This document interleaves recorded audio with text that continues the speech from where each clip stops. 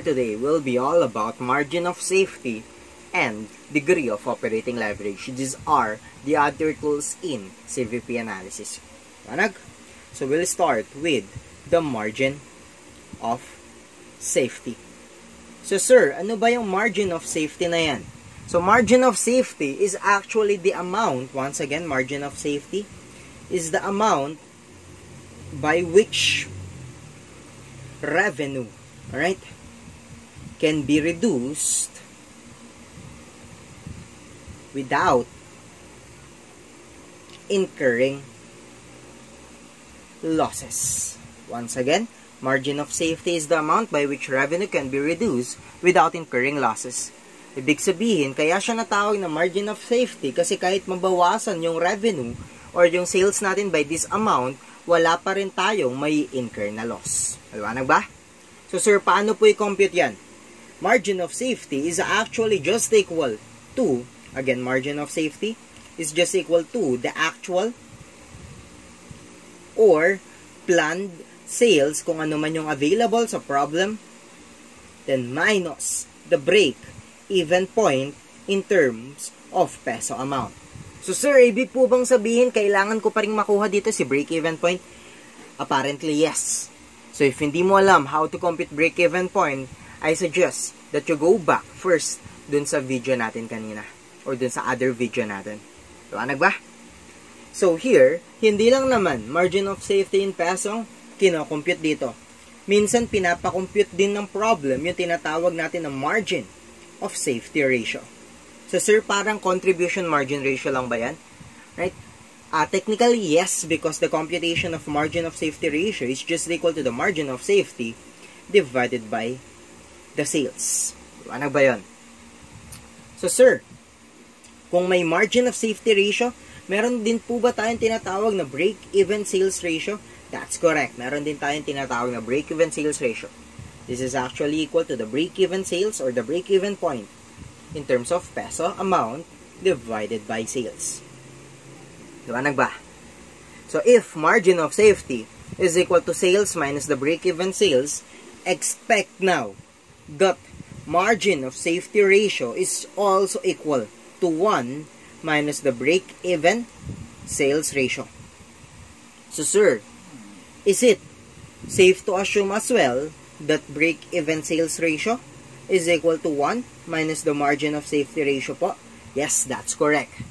And then lastly, right, or second to the last, asahan mo na kapag in-add mo din si margin of safety ratio at si break-even sales ratio, since iisa lang naman yung denominator nila at kapag in-add mo sila, makukompute mo yung total sales, asahan mo na 100% ang makukompute mo dito. Lanag. Then one last thing. If you want to compute profit ratio is actually equal to the contribution margin ratio times the margin of safety ratio. We're good? Now, to put into problems these concepts, please now go to the next problem, which is all about break-even point pa din and margin of safety ratio. Or margin of safety rather. So illustrative problem number 2, Reynaldo's break-even sales are 528,000. The variable cost ratio is 40%. So if the variable cost ratio is 40%, expect that the contribution margin ratio is around 40%. While the profit ratio, according to the problem, is 8%. Very good. So first, paano muna na-compute si 528? Isn't it? Break-even sales is equal to the fixed cost divided by the contribution margin ratio. So break-even sales is given, that's 528,000, is equal to the fixed cost divided by the contribution margin ratio of 40%. Right? So from this computation, we can now compute the fixed cost. So magkano fixed cost natin? That's 528 times 40%. Again, that is 528,000 times 40%, or that's equal to 211,200. So requirement number 1, or letter A rather, is the fixed cost. Now our final answer is 211,200. We're good? Okay ba tayo dun? Next, how to compute net income ulit? That sales minus variable cost is equal to what? Is equal to the contribution margin. Minus fixed cost, mako-compute natin si net income. Right? Ang given here is the variable cost ratio, which is 60%. Sales, always yan yung basis, so 100%. Ibig sabihin, 100 minus 60 now will give us the 40% contribution margin ratio. If net income or the profit ratio is 8%, expect now na we can squeeze already, right, yung fixed cost ratio. That is 8 minus 40, or this is around 32%. Ibig sabihin, this 211,200 now represents 32%. So, para makompute natin kung magkano yung sales, right, we just have to divide the fixed cost of 211,200 doon sa ratio niya, which is 32%. Because once again, ang basis ng mga to is the sales. So kapag ginross up mo sila pabalik sa sales, of course, makukuha mo yan. So 211,200 divided by 0.32, this is equal to 660,000. So final answer, requirement letter Bravo, is equal to 660,000. Again, requirement letter Bravo, 660,000 is our final answer. Read me? So, profit is 8% of sales. Ibig sabihin ngayon, if sales is equal to 660,000, then profit ratio is 8%. 660 times 8%, that will give us the profit already. So, magkano yan, guys? 660,000 times 8%, this is equal to 52,800. So, requirement letter Charlie, 52,800 is our final answer. Then, margin of safety. Paano na nga ulit makompute si margin of safety? Sabi natin, margin of safety is equal to the plan or actual sales. That is 660,000 minus the break-even sales, which is 528,000. We good?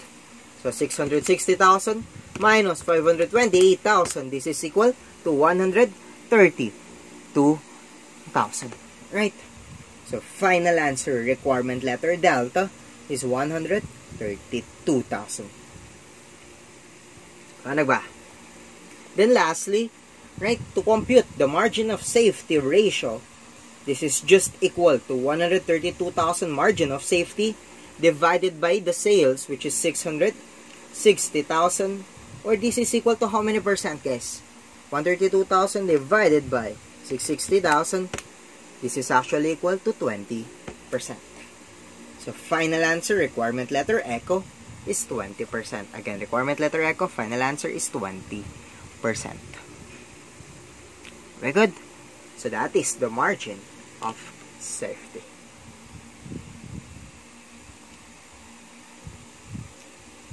Ayun na.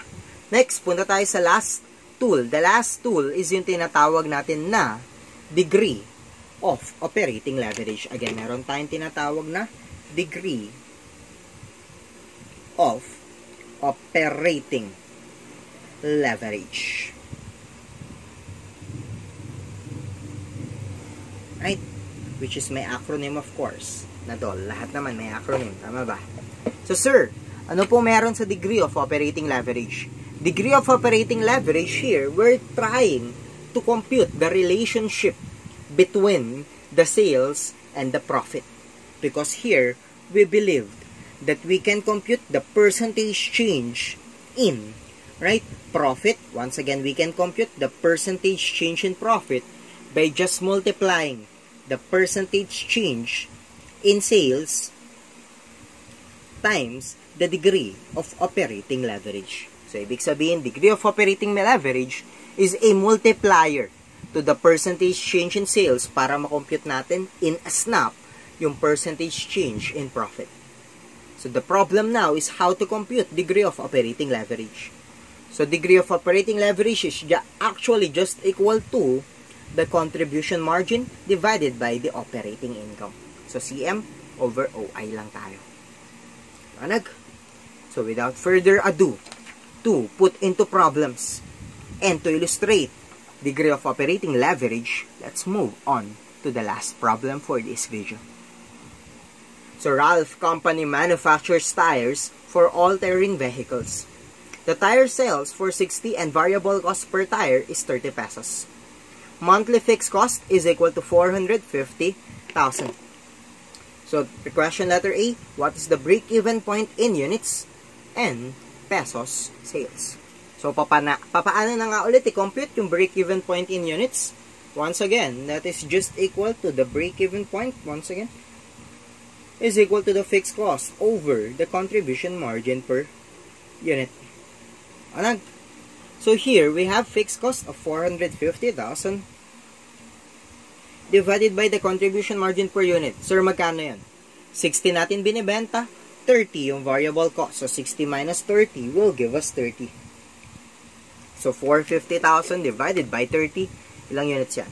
450,000 divided by 30, this is actually equal to 15,000 units. Anag? But in requirement letter A, tinatanong din yung sales pesos. So break-even sales, on the other hand, is actually just equal to the fixed cost divided by the contribution margin ratio. That's 30.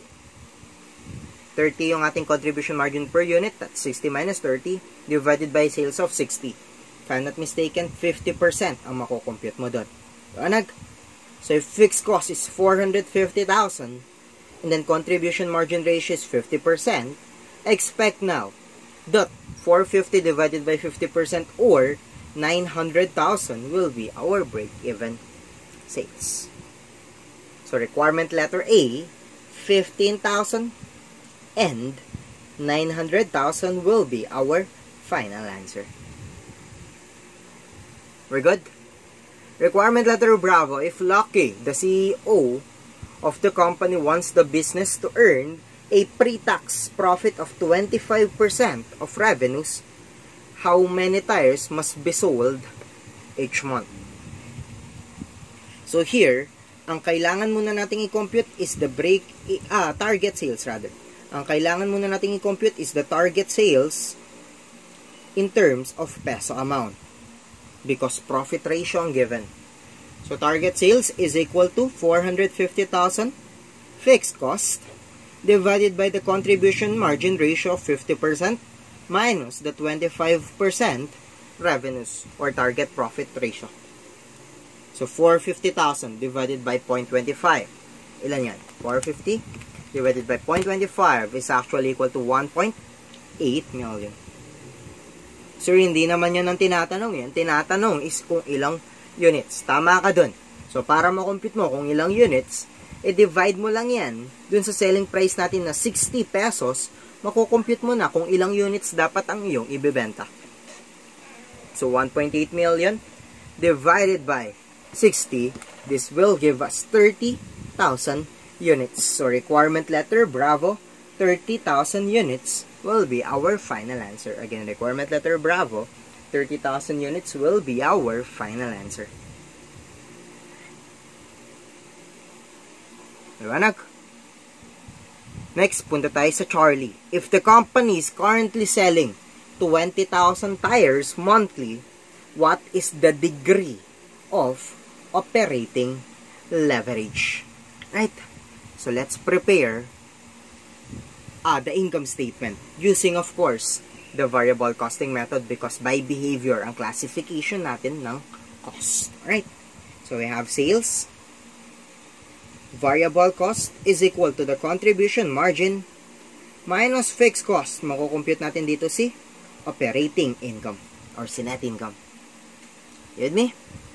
So, sabi ng problem, 20,000 units daw, right, ang ating ibebenta. So, 20,000 times the selling price of 60 pesos. We have total sales now na magkano total sales? Alamin natin. 20,000 times 60, this is equal to 1.2 million. Next, variable cost. This is 20,000 times 30 pesos or this is 600,000. So, our contribution margin now is 600 minus 1.2 minus 600 or this is equal to 600,000. Then lastly, minus the fixed cost of 450,000, our operating income or net income now is equal to 150,000. Are we good? So next, let's compute the degree of operating leverage. So the degree of operating leverage, once again, is just equal to the CM of 600,000 divided by the operating income of 150,000.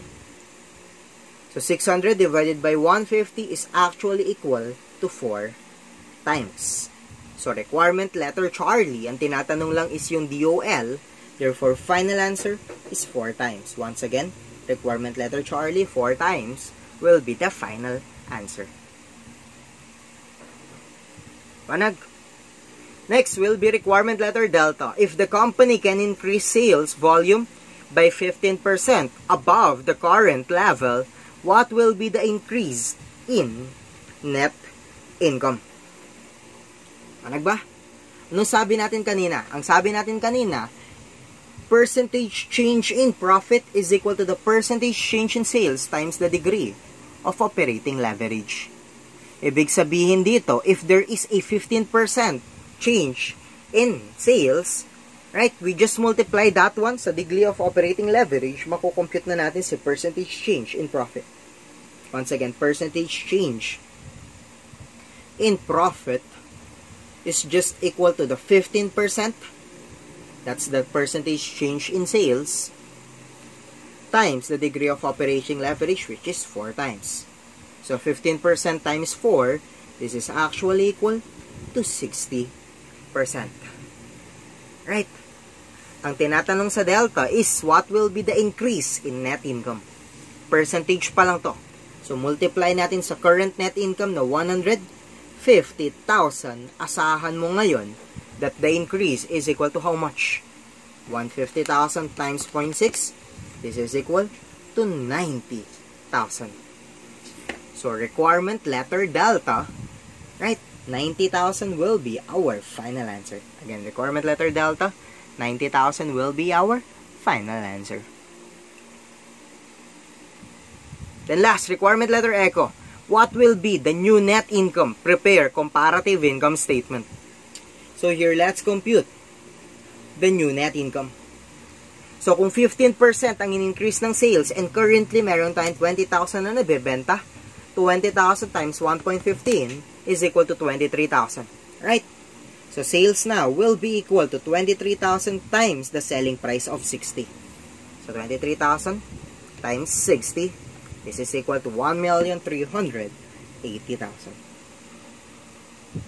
Minus the variable cost, which is equal to 23,000 times 30, or magkano yan?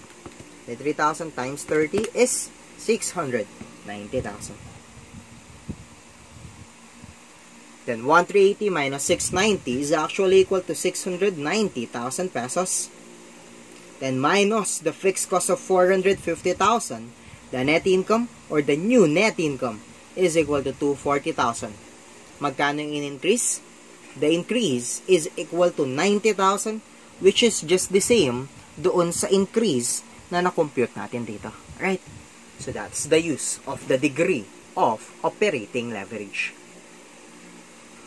So that's the end of CVP analysis. Hopefully natuto ka sa video na to. Thank you guys. God bless. Bye-bye.